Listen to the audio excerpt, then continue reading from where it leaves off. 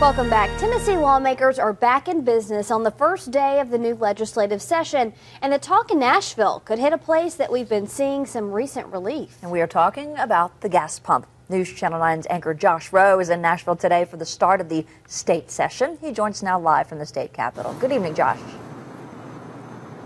Latricia and Kim, on our drive up to Nashville today through Marion, through Grundy County, we saw gas prices $1.89, $1.93, well below that $2 mark. The question is, with gas prices low, is this the right time for state lawmakers to increase the gas tax?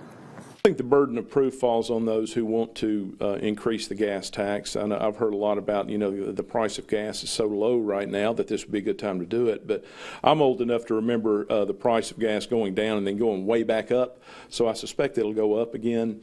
I've not seen the governor get behind this, and so I'm opposed to it. I'll keep an open mind, but they're going to have to make a really good case before I vote for a gas tax.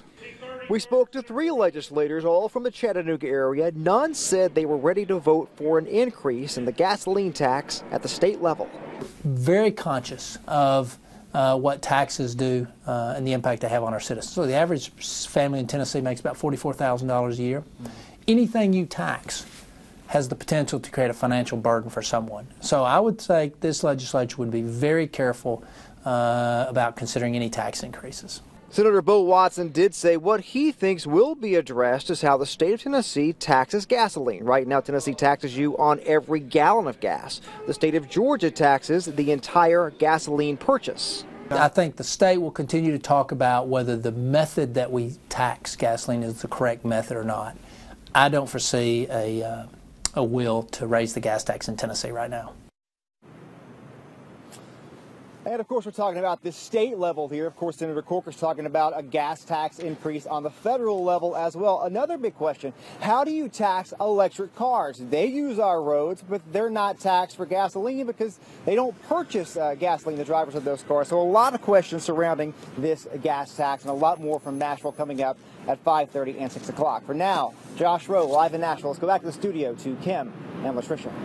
All right, Josh, thanks so much. And there are many other bills that will come up this session. Here's a look at some proposals. The Racial Profiling Prevention Act would require each state and local law enforcement agency, including university police departments, to follow a new policy prohibiting racial profiling.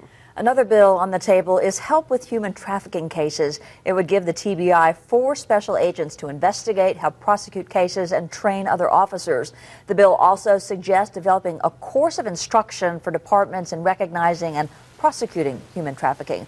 Of course, at this point, these are all just proposals. And one more dealing with the Department of Children's Services would require a third party to be included in the interview of a child.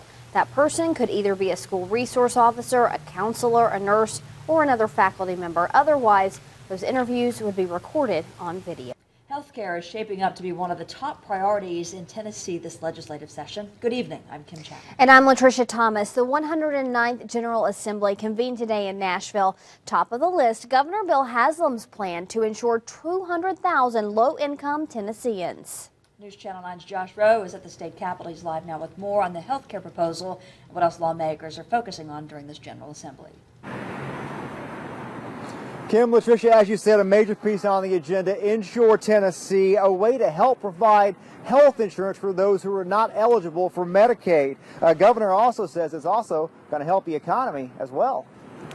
Reading over and underlining and making notes and having questions on the plan. I just got this Thursday, but I was out of town until late Sunday night. And but I want to have it fully vetted. I want to understand it. I think a lot of Governor Haslam. I think he's trying to do the right thing.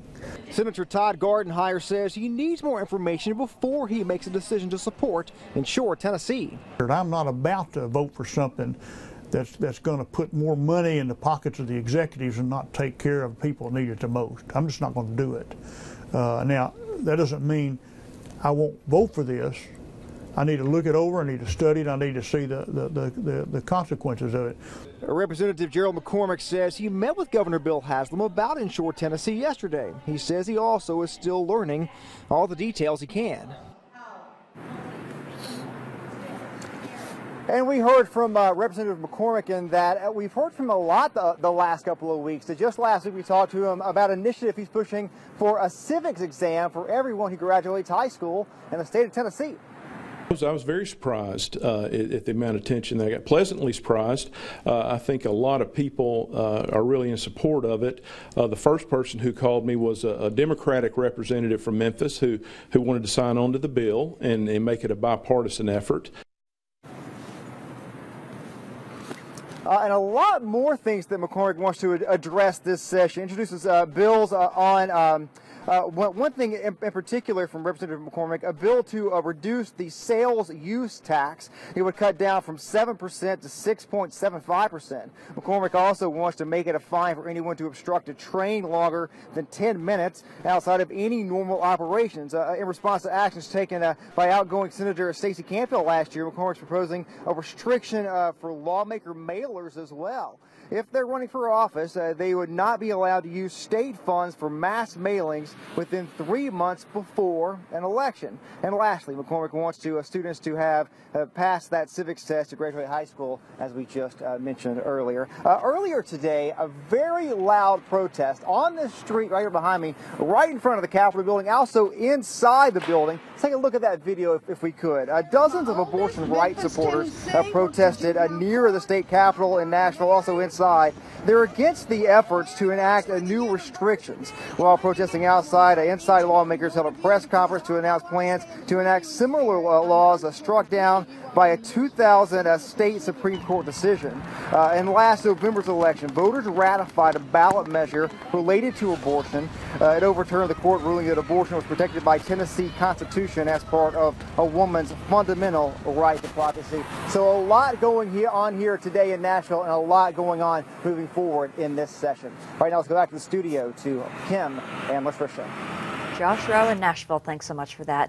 And education appears to be a top priority this legislative session, with several bills already introduced. One of those seeks to regulate curriculum in public schools. That proposal would set up a Tennessee Standards Commission that would then make curriculum recommendations to the state school board. Another bill introduced this session centers on court debt. If passed, it would allow a court clerk with approval from a judge to collect one partial payment instead of the full payment of court costs. It's only for balances that have been in default for at least 5 years, and that partial payment would have to be 50% or more of the balance.